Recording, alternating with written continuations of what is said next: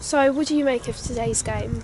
I think it was a tough game, and I think we made it harder than it should have been.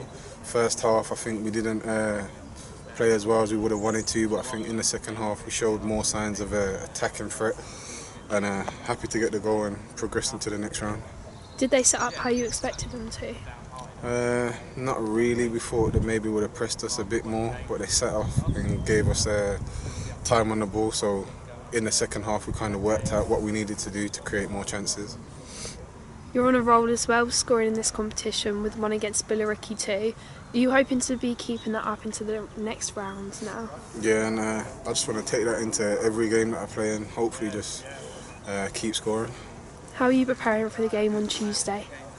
I think everyone just needs to rest and recover properly, and then with a lot of games coming up, I think everyone will be used, so we just need to keep picking up points and wins in the cup games. Perfect, thank you. Nice one, guys.